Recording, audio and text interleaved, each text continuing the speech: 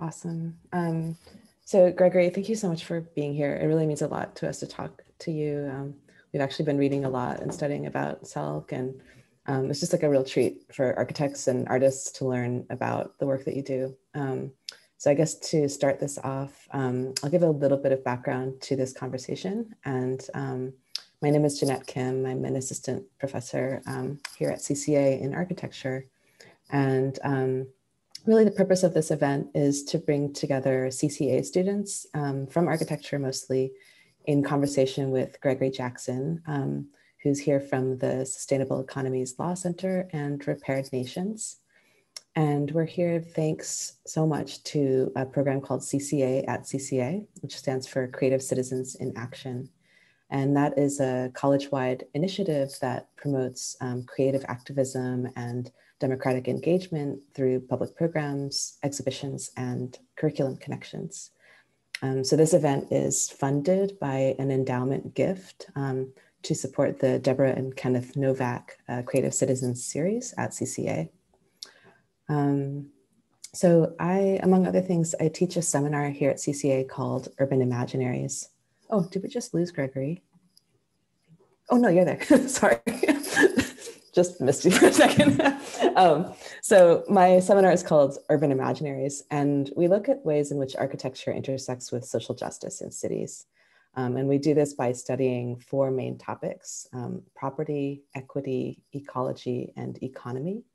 And then thanks to CCA at CCA, we've invited two activists, Marquita Price from the East Oakland Collective, who joined us a couple weeks ago, and Gregory Jackson, who I'll introduce more fully in a second, to come share their work with us so that we can learn from what activists do.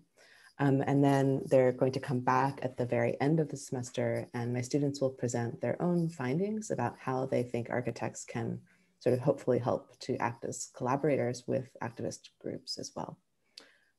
So we're really excited about that exchange. So before I go further though, I'd like to acknowledge where we are at CCA, and California College of the Arts campuses are located in Huichin and Yelamu, also known as Oakland and San Francisco, respectively, on the unceded territories of Chochenyo and Ramaytush Ohlone people, who have continuously lived upon this land since time immemorial. We recognize the historic discrimination and violence inflicted upon Indigenous peoples in California and the Americas, including their forced removal from ancestral lands and the deliberate and systematic destruction of their communities and culture. CCA honors Indigenous people, past, present, and future, here and around the world, and we wish to pay respect to local elders, including those of the lands from which you might be joining us virtually today. So if you're unsure of whose land you're currently residing upon, we encourage you to visit native-land.ca, a website. So to introduce Gregory more fully, Gregory Jackson is the Equal Justice Works Fellow at the Sustainable Economies Law Center, which is a group that provides legal tools for communities to support community resilience and grassroots economic development. He's also co-founder of Repaired Nations, which educates, organizes, and empowers low-income Black youth in the Bay Area to launch cooperative enterprises through shared ownership and control of housing and businesses. Gregory is also on the steering committee of the Oakland Climate Action Coalition and mentors people at Youth Impact Hub. He's also has a BA in philosophy from San Diego State University and a JD from Golden Gate University School of Law. And I just had the total pleasure of working with Gregory a few years ago when he was kind of serving as community-based organization representative in the Resilient by Design Bay Area Challenge. And Gregory, your work has really influenced me, like for everything I've done since then. You know, I think I see the city through the ways of organizing cooperative ownership and a certain kind of empowerment that is truly kind of rooted in political, economic, and kind of cultural power. So I really appreciate your influence, and I'm so happy that you're here. So how should we start? So the students have some questions they'd like to ask you. I think because we already started to chat a little bit about what you're doing at SELC, I might just hold my question for now. And Key, I wonder if you could start us off. Sure. Yeah, so I guess, hi, first off. Thanks for joining us. Yeah, I guess I'm really curious about just kind of like your more like how you would define law practice. And I guess I'm thinking about like how you obviously have like such a deep rooted connection with the community in Oakland, and if it was more so your like interest in community activism that led you into like your legal profession, or if it was vice versa, and if through your studies in like legal advocacy, it kind of led you to really see the vacuum that is in community organizing. Thanks.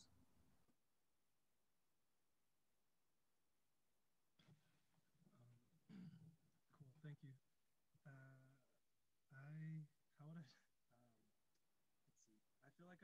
Gregory, your sound just got quite low. Do you need to adjust a mic or something?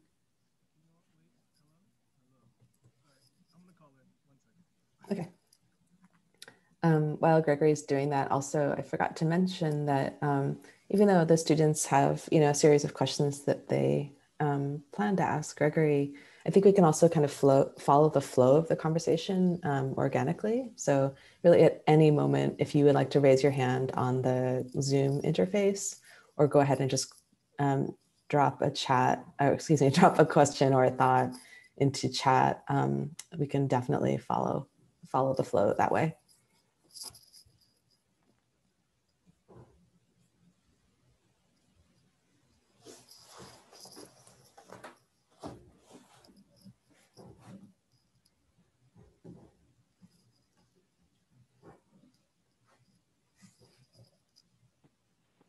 Okay, is this better?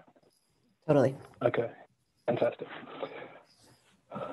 So I was lucky enough to receive this Equal Justice Works Fellowship, which actually ended like last September, but I haven't updated the stuff on my bio.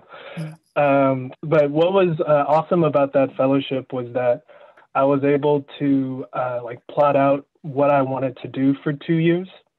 And I guess my thesis behind like doing all of the community organizing was that there wasn't enough people in my community who like knew about cooperatives and like wanted to engage in them. And so I've like devoted a lot of time towards offering that information, and anyone who wanted to learn more and like deepen their knowledge, like was able to set up like one-on-ones or recurring things to keep the momentum going. Outside of the workshops and the book clubs that were held like semi-regularly. So for me, like the law is a tool that can be used either like negatively or positively. And I've chosen to like, I don't really touch the, how would I call this? The adversarial like legal system part of it. Like I believe like it's to not curse bogus.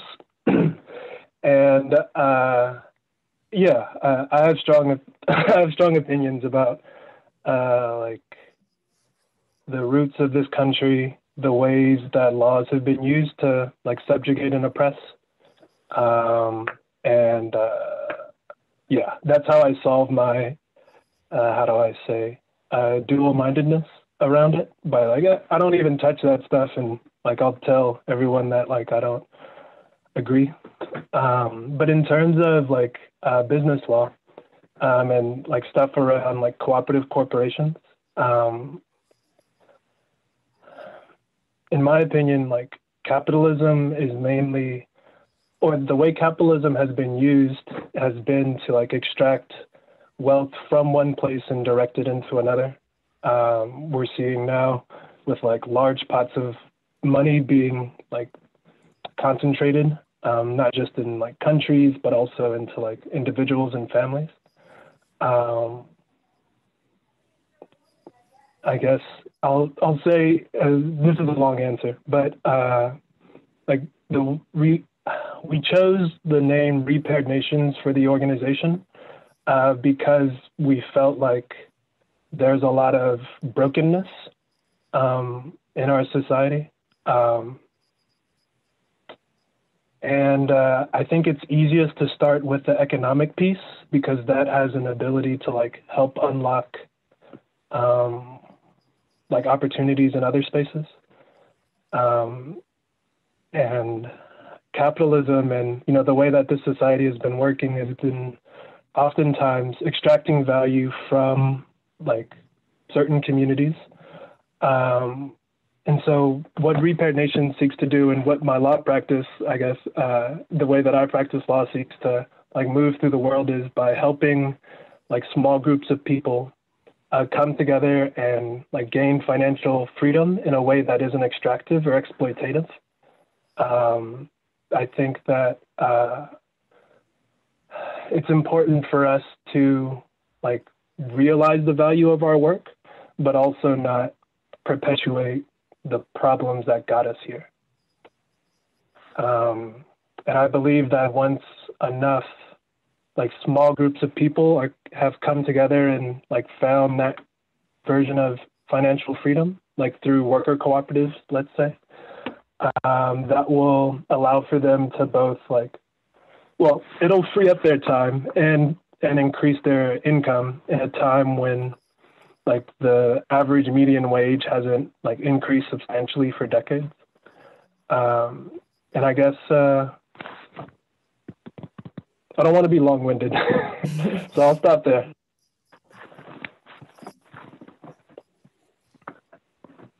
Does that answer your question, P, or did you have a follow-up?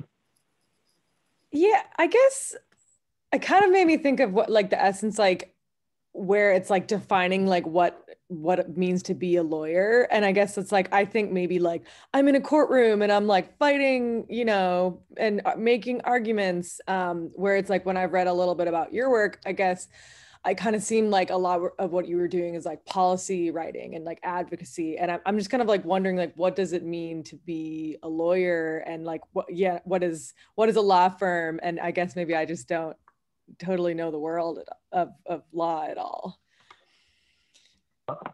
Maybe I can like preface this with like what the Sustainable Economies Law Center is. So it's this like kind of national organization. We have staff in mostly California, but also like North Carolina and I think Idaho and a few other places. And we focus on a range of different topics, everything from worker cooperatives, housing cooperatives, composting, electricity. There's policy in there as well. What else is there? There's like this radical real estate law school that's happening as like a version 2.0 of this initial program the Law Center did to take advantage of a California law that lets people get their law license without going to law school. There's work around like securities law and helping people like raise money, retirement funds and helping like make those more cooperative, farm. And so like my work mostly focus on like worker cooperatives and housing cooperatives. And the way that manifests is someone will come to me and say like, hey, like I have this business and I want to, I have this idea and I want to start this business. And so there's a need to like help them incorporate and like make sure that they do that right so that their business is on firm footing. There's a need to help draft up the legal documents that govern the company. And those are the bylaws or the operating agreements. and that will, say who has authority, how money is regulated, and what happens if things go awry. And then past that point, I could be helping with licensing, could also be supporting someone with raising funds. And that could be reading through and supporting with loan documents.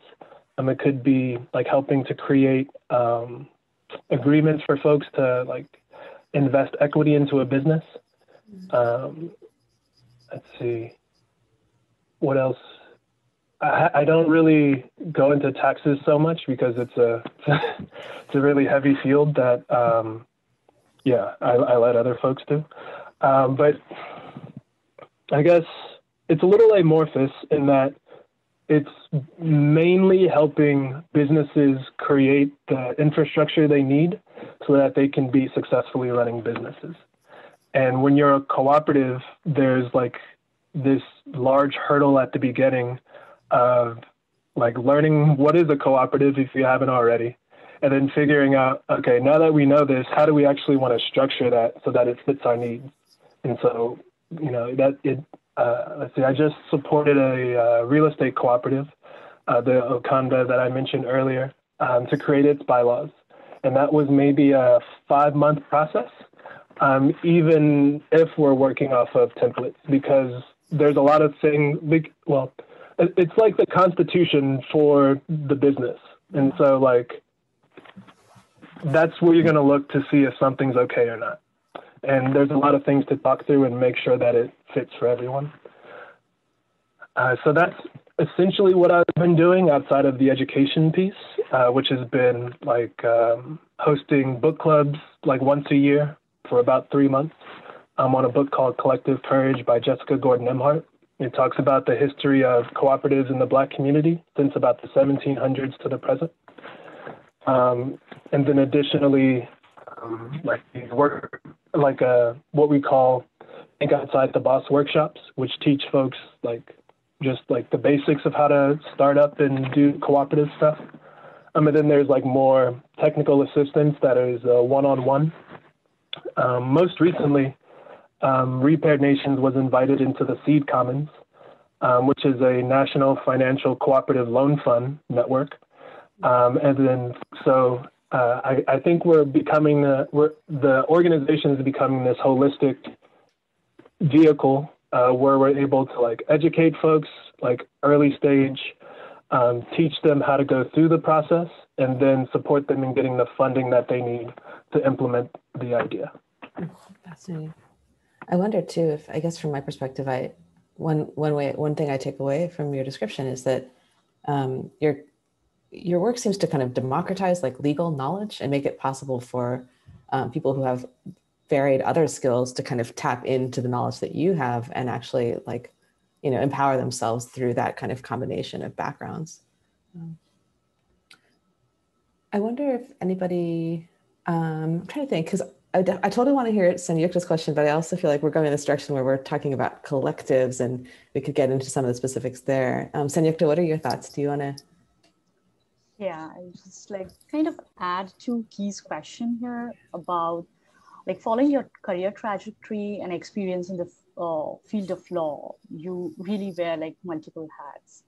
And I was just curious about what really motivated you to bridge your education in philosophy to law doctorate, and was it a branch of the philosophy itself that made you interested in the nature of law in terms of the relation to human values and the power, something like that? And so do you see those soft values being helpful in your justice work recently as a lawyer?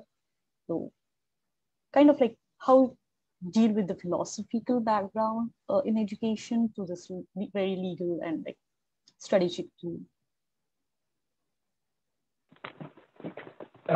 Yeah, I think oftentimes organizing is mainly values work.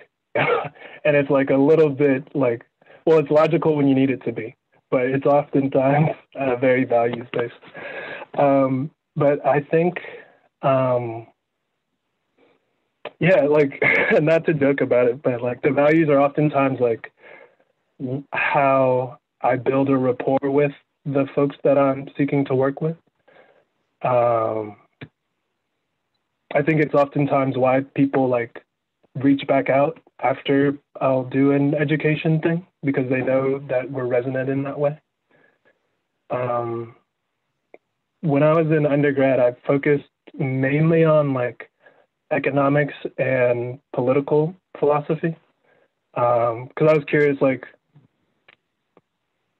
what things did old white men say that we're still like acting on today?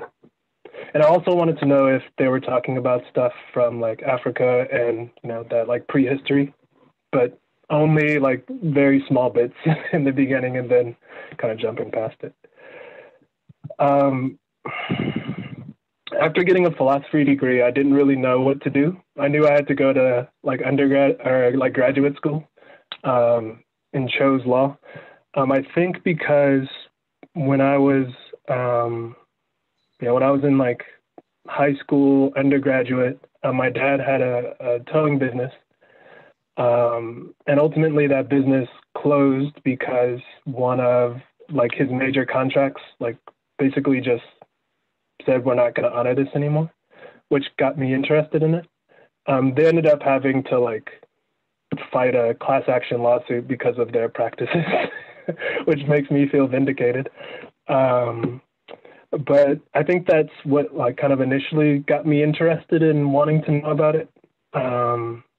And while in law school, I really didn't like, and it was hard. I mean, I did it and I kind of like surprised myself the first year of law school. But just like reading all of the court cases and like understanding that the laws of today are just built upon court case after court case. And ultimately, like, we're still relying on stuff from like way, way back. And it's, yeah, I don't think it would be fair to like act as if that didn't exist or like not, you know, not give voice to it. And I guess ultimately, like, it's important for people who like are wanting to become business owners to like, I guess, well, I'm not trying to politicize anyone, but I do want to like give as much education as I can, so that like, yeah, building autonomy and self-sufficiency, I think is a major goal.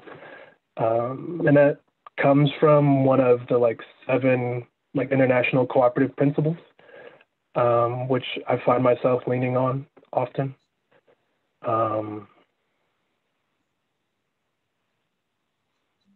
So I hope that answers your question, but let me know. Yeah, it does. Thank you for that. Kind of like see how this like it's kind of like trying to know the stories within the community itself, and like giving like and then educating it through a very like legal tool. So I guess that really works in coordination with it. Yeah, thank you for that.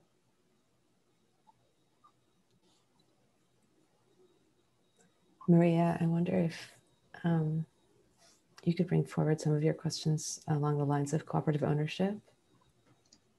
Yeah. Hi, my name is Maria, and I'm interested in how cooperative ownership works and how can you create more of a like a sharing ownership and more collaborative.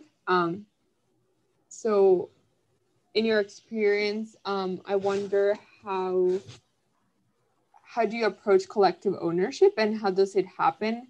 For example, like what are the steps that you take if you're gonna go ahead with a project that it has to do with collective ownership? How do you is there an organization that you approach or you go for first, or do you create a certain organization or group? I guess it depends on the community, but yeah, I wanted to understand more about this like collaborative enterprise or cooperative, and how does that work? Yeah, thank you.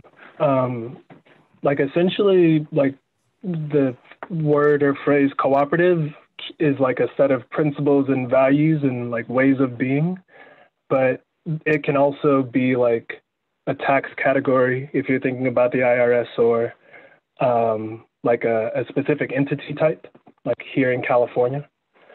And so I guess like when thinking about doing like some kind of collective venture, like one can either like do it as a partnership.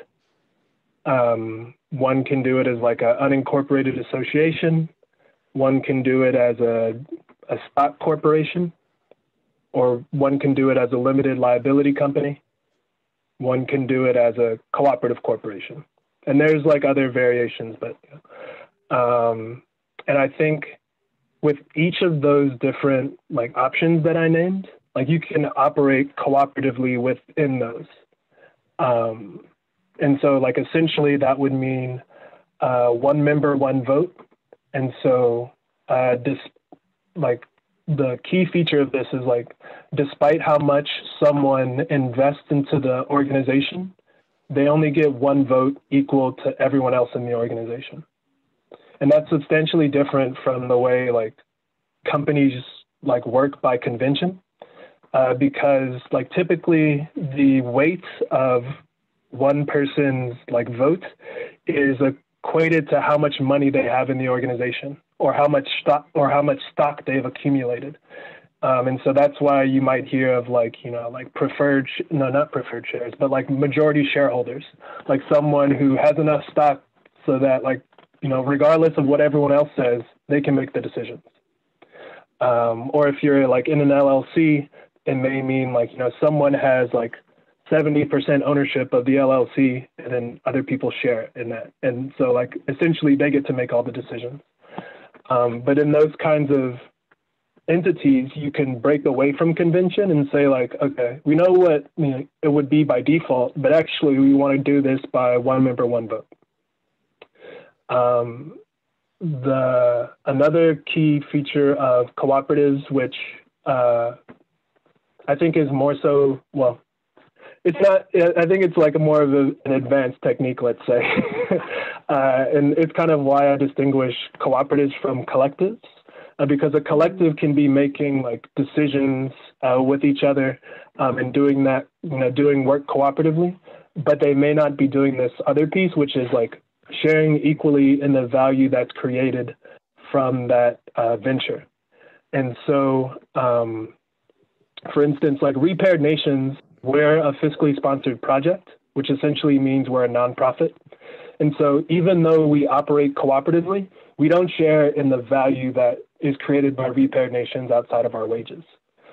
If it was like a stock company, then, you know, if Repaired Nations made value, then people would receive back what's called dividends or distributions based on how much stock they have, how much ownership they have in that. And so, yeah, so that's another way to operate cooperatively. So instead of like having one person or a small group of people taking out all of the value for themselves, you share it equally amongst all of the people that made that value. Okay. And I have a question more specifically about like when you're going to help someone or a group of people like buy something collectively and have like a collective ownership. How does that happen? How does the money get, like, how do you collect the money? Is it all through funds or grants, or do they also have to put it out of their pocket? Like, how do you fund this collective ownership? It's a mixture of everything you said and perhaps some other things. And I think it depends on the context of the company and what they have. So if like, let's say like a group of well-to-do, like well-off folks want to create a co-op, they may have enough money in their savings account to just, you know, invest into the money, start the venture, or invest into the business, start the venture, and then, you know, continue from there. But for other folks who don't necessarily have the money, there are a few different ways. Here in California, cooperative corporations are able to have community investors. And so that means that folks in California can invest up to $1,000 without the co-op having to do like super costly securities registration and stuff. But you can also get a loan. Once you have an entity and a bank account, you'll probably need to do like a personal guarantee unless you go to a lender that's more mission aligned like Seed Commons, which doesn't require personal guarantees. You could receive equity investments if you knew people who had money and wanted to invest into the company. You could also do that. So you could crowdfund, you could do the Kickstarter or the other kinds of ways. There's a mixture of things, like, and maybe if you know some foundations or you've seen a grant, you can go apply for that as well. Because foundations are increasingly becoming more willing to give grants to cooperatives. And then after you acquire this, I want to know more about like the community agreement and like what are the pros and cons of like certain decisions, and how do everyone agrees, okay, this is what you get, this is what you put in, you know? Yeah, so before any of this stuff that we talked about happens, you got to start with the community agreements. And the first one that I'd like to talk about first is asking folks how they make decisions. Because it's not like we can assume one thing, but it's not always like, you know, even what's on paper. So just like, you know, reaffirming that so that every other decision that we make like has that buy-in is important for me. And then there's a matter of talking about like what kinds of cooperative members do we want? Like who will this cooperative be serving and how? And you know, there's different ways to set it up depending upon how that is. And once you know like who the members are, then you can start writing those like corporate governing documents that I talked about, which essentially, you know, gives the outline for what's going to happen in this business moving forward. There's always going to be more to create in terms of like policies and stuff internally. But, you know, those are like the most basic steps. And then you can start like, you know, raising money, doing all of the other stuff. Oh, wow. Thank you so much. You're welcome. You know, it's really clear. I think I'll ask a question on behalf of, we have someone in our seminar who's in a very, very different time zone. And so I might ask his question on his behalf. And so this is Linhao, and I know he was kind of, when he was studying Selk, I think he was trying to understand the relationship between like the big global capital economies that we all know about and the kind of scale of cooperative ownership that you're describing and that you're setting up. And so Linhao is kind of curious about like, you know, what's the relationship between these scales? Like, is there a hope that one overtakes the other, or does kind of one even feed off of the other, or like how do you understand the grassroots in relationship to like mainstream economies?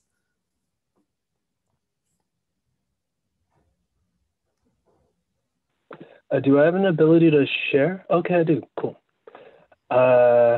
There's a really awesome publication by Movement Generation, From Banks and Tanks to Cooperation and Caring, a strategic framework for a just transition. And all the way at the end, they have this really cool graphic, which I'll talk about. So on the left, it has this, what they call the extractive economy. In the center of that is like exploitative work. And around that is like consumerism, a colonial mindset, enclosing of wealth and power, militarism that's governing, and resources that are being extracted and dug up and burned and dumped. And so at the top of the thing, it says to stop the bad solutions that are visionary, or to stop the bad, build the new solutions that are visionary and oppositional. And in the center of that is cooperative work, switching out a worldview of consumerism and colonial mindset with caring and sacredness, switching out a purpose of enclosing wealth and power to ecological and social well-being, switching a governance of militarism and, kind of like fear-based governance really, to deep democracy. And then switching like this extraction of resources into a regeneration of resources. And like basically as we like, what they're seeking to do is like draw down power, or like, how do I say? They're saying draw down the power because they're understanding that like movements are built like translocally, and are really like the relationships and the ways that people like live like just filter out into like from local to national to international.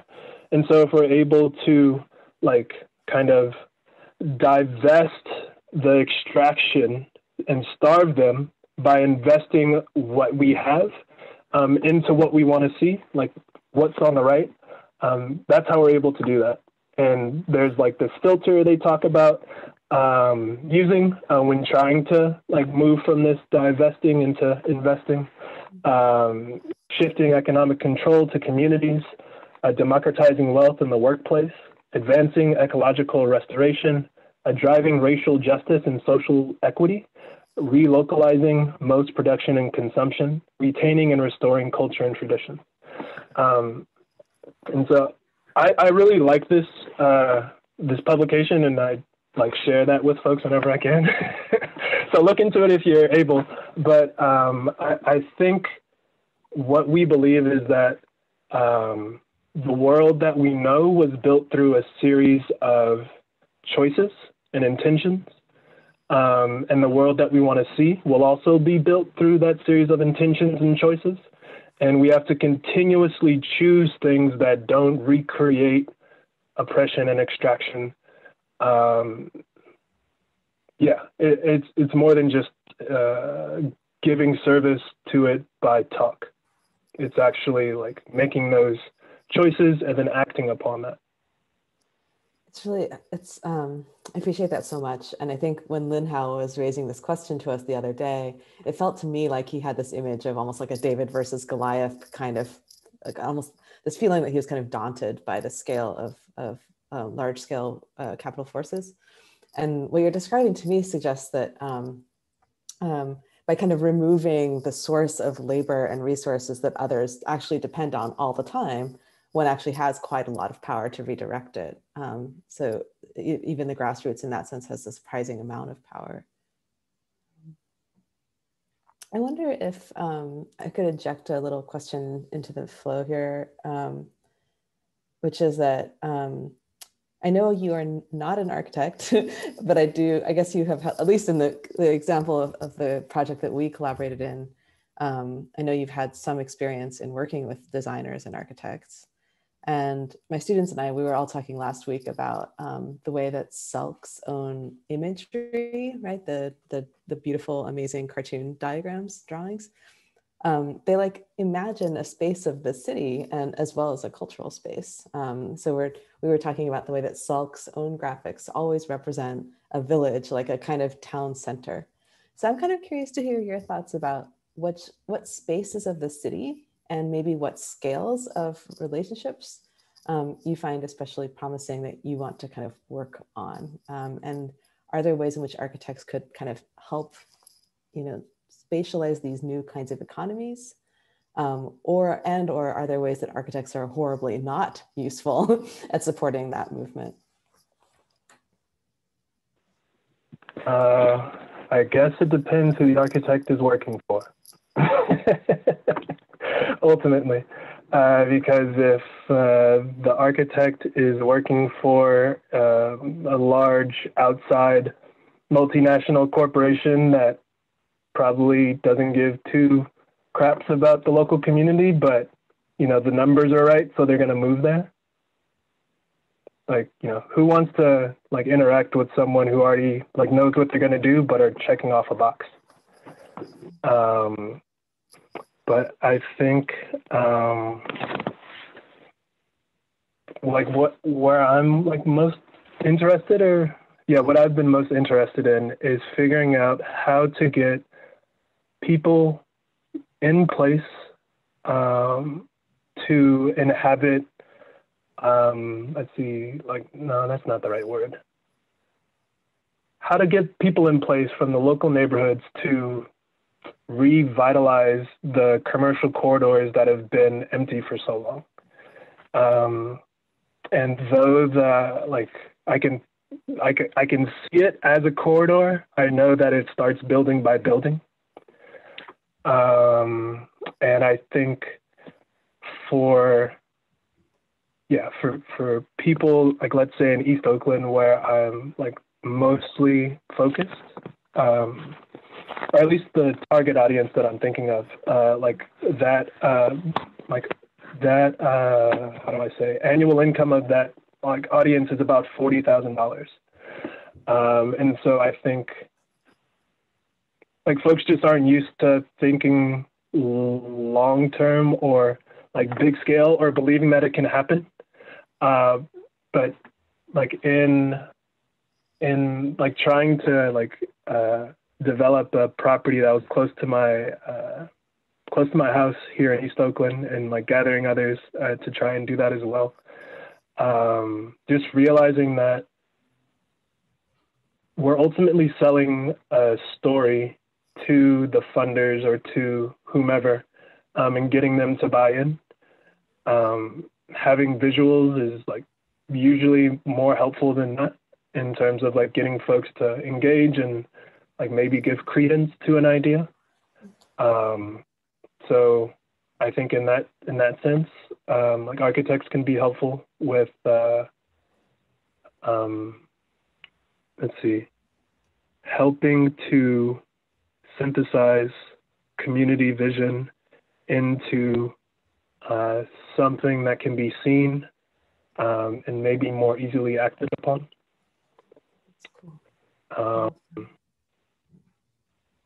Yeah, that's really interesting. It's like maybe there's a tangibility that's enabled by by visualizing that. Chak Ying, can I pull you in?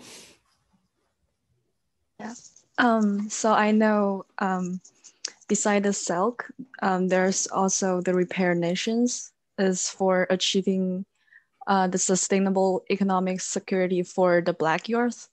I wonder why is separate from the SELC, and like how it's bringing the power to the Black community, and what new connections can be built with other communities, and also how these consequences that related to the self-perceptions and image of the Black community.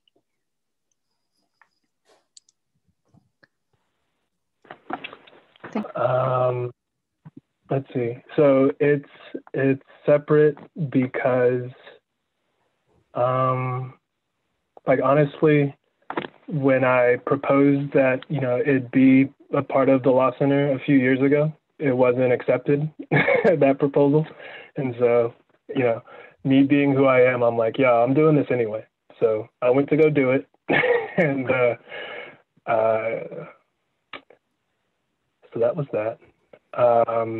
But I think it is important for it to be separate, and for, I guess, like communities to feel a sense of ownership around like their own things, because there's a perception, if not a reality, that when there are outside owners of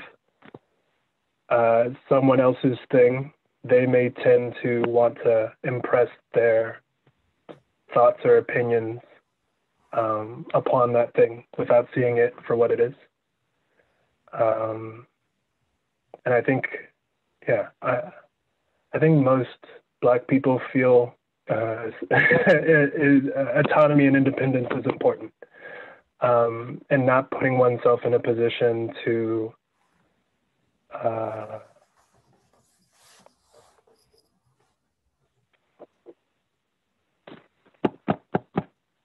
I don't know how to say. I don't want to say what's in my head. What's another word for this phrase? It's important for, I guess, I'll just say, it's important to not put oneself in a position where we will be forced into like subservience. Oh, that was better than what I was in my head. Yes. And so I think that ultimately Repaired Nations will be a separate, like a completely separate organization. But where I was at in like 2016, when I submitted the application to get the fellowship to start it, I just wasn't in a place to do it on my own, and I needed the help of like an aligned organization, and Silk was that aligned organization. And I guess as the organization continues to grow and like Repaired Nation staff get like more and more upskilled and like feel more and more confident like leading the work, we'll like, you know, start planning for like what a cooperative can look like, doing the same work rather than being a fiscally sponsored project.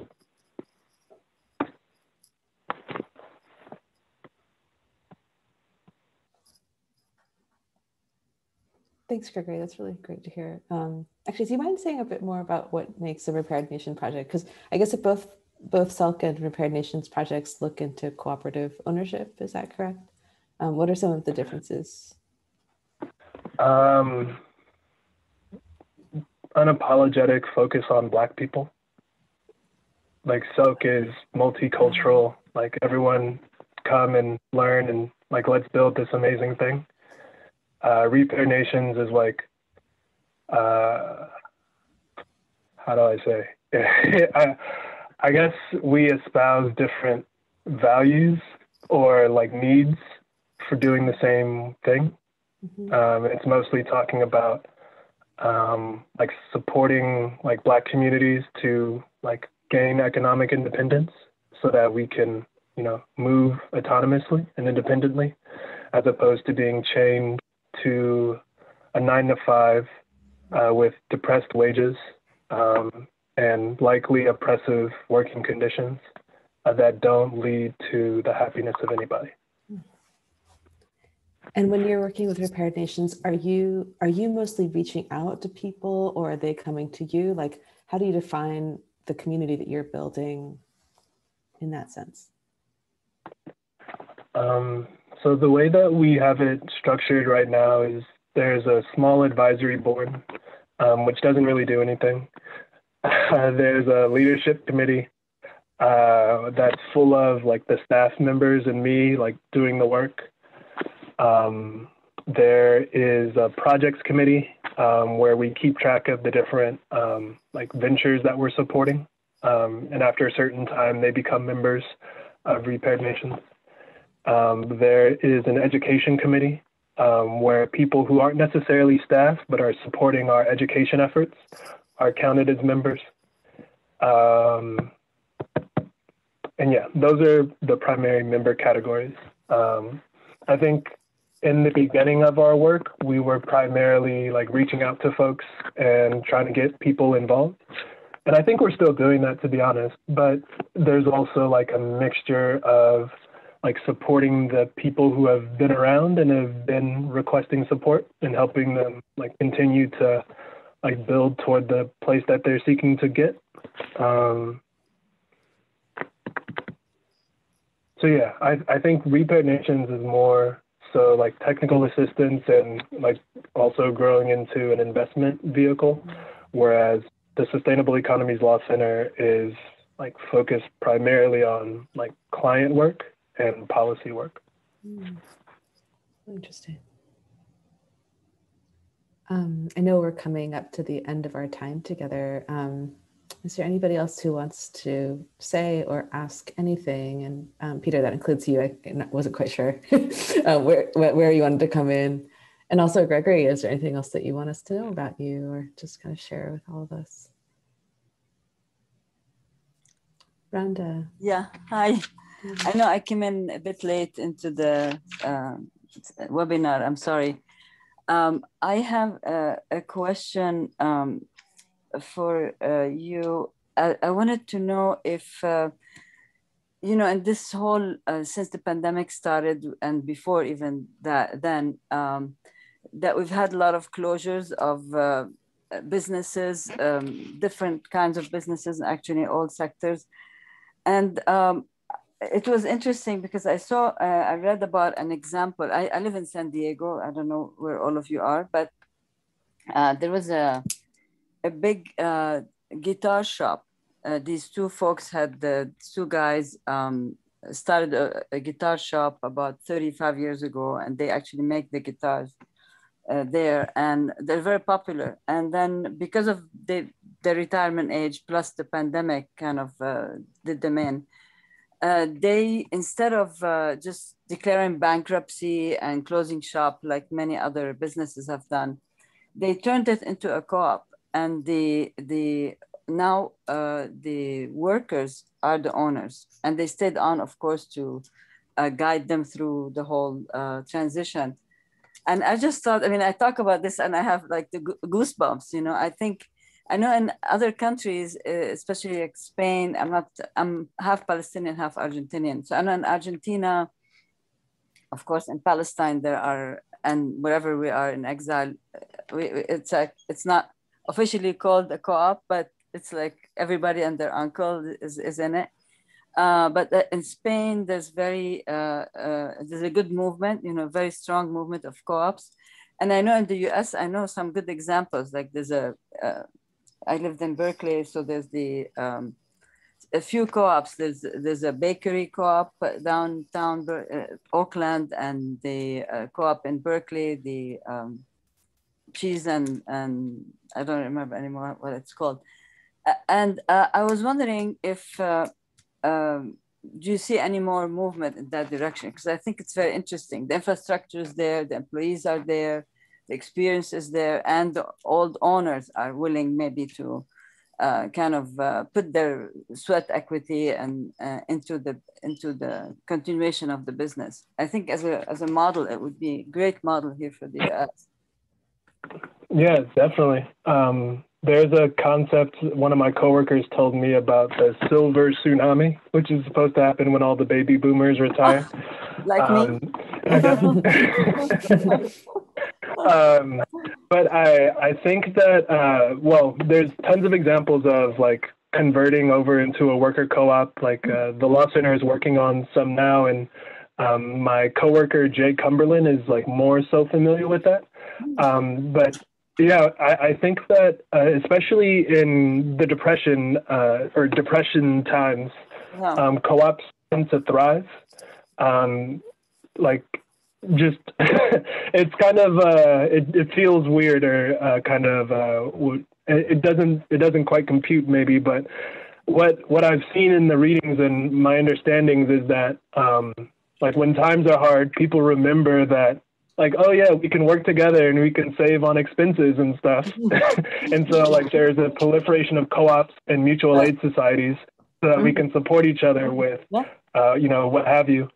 But for established cooperatives that are coming into like depressions or recessions, they also tend to do better than like conventional companies, because like essentially a worker co-op, all of the employees, or a substantial amount of them, are also owners. So we can choose to reduce our annual income by 5-10% so that we don't have to lay anybody off. But in a conventional company, they'll lay everybody off and then say we got 15%. Like we did it. And so there's some like key distinctions that, you know, when people are allowed to make people-based decisions, we can all thrive. I have, sorry, I don't know, I hope I'm not taking time from anybody else. Also the whole idea of co-housing, I know, because I mean, there's so many crises here, of course, in the US, like anywhere else. But the issue of housing also is a big crisis. And it's kind of, they go together, housing and work, and where do you work and where do you live, and who takes care of your kids, you know. And as we grow older, we're seniors. I mean, we shouldn't be thrown in the garbage. I mean, there's a value to us as well. And I was just thinking also if there are any models of like joint kind of the same way developers develop live work spaces, especially in gentrified areas. I mean, are there examples of co-ops that also produce, housing co-ops that produce income, as far as it could be as a cottage, you know, small cottage factory type thing? Yeah, I'm just wondering. So, I guess I should start off by saying that just because something's cooperative doesn't mean that it's necessarily non-extractive, unfortunately, because like it's the people can still like divide up the money equally amongst themselves, but like screw over everyone else. So let me just say that because it can be true. And in New York, there's actually like over 200,000 cooperative apartment units that you probably like, wow, but they're all super expensive and like market rate, and like who's going to be able to afford that now? That's why I preface it with that. But I think that there are awesome examples of like, you know, just people from the community being able to purchase homes. There's a lot of tenant opportunity to purchase, or TOPA acts coming out across the nation. Oakland recently did one.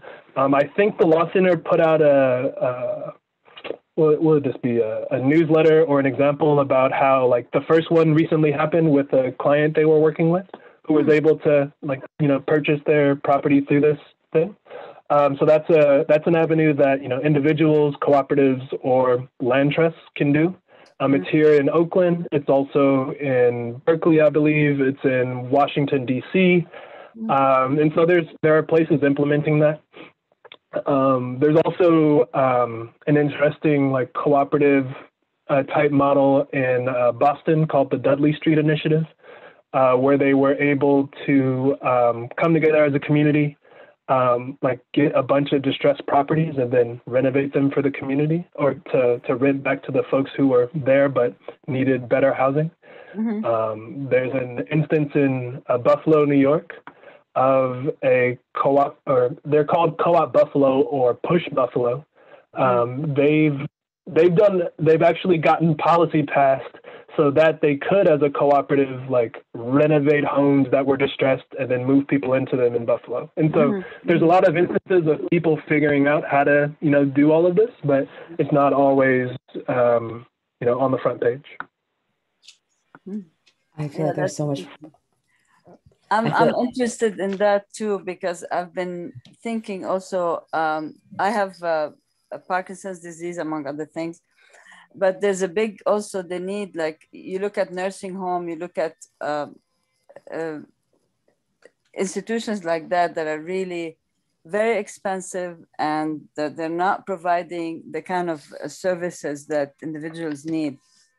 So I was thinking about co-ops also in terms of people who have similar needs, like as we grow older and stuff, instead of just putting people in old folks' homes.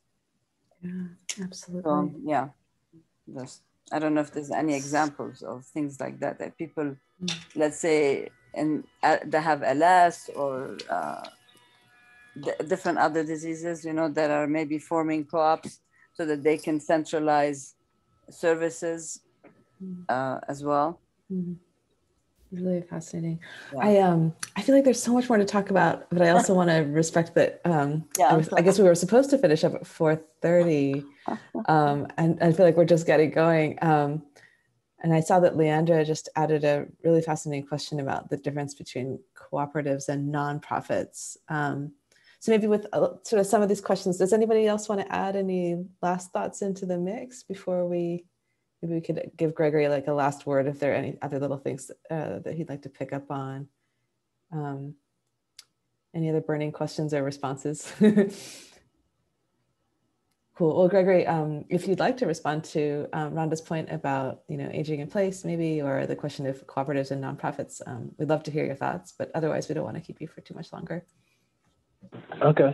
Well, I've enjoyed speaking with you all. Unfortunately, I don't know about any like cooperatives geared towards that, but if something comes up, I'll send it to Janet and she can send it over to you. The difference between, well, a nonprofit is restricted in the activities that it can do. It's restricted to the, like, charitable purpose. And that can mean like education or science. It can mean like fixing a deteriorating community, but it has to like fit within like one of those like boxes. And then furthermore, any like money that a nonprofit like receives, it can only use that money to pay for wages or to reinvest into programming. It can't distribute that money out to like members if it has members. A cooperative, on the other hand, like when it receives money or like makes money, you know, it can pay the wages, it can reinvest in the programming, and it can like distribute like excess earnings or value to its members. And so, like, oftentimes what that means in practice is that if you want to operate as a nonprofit, there's a lot more restrictions and paperwork that you have to like muddle through. And there's usually like less that you have to worry about for for-profits, which are part of a cooperative. Cool. Love it. Thank you so much. And it's a treat to be able to do this and then to have you come back and kind of talk a little bit more about where design thinking maybe overlaps with the work that you're doing. So really thank you 1,000 times, and maybe a round of applause for Gregory. Take care, everyone. I appreciate you. You too. Thank you for Rhonda and Thank you. All of you. Sorry. Yeah, take care, everybody. So for everyone in the seminar, I'll stop recording.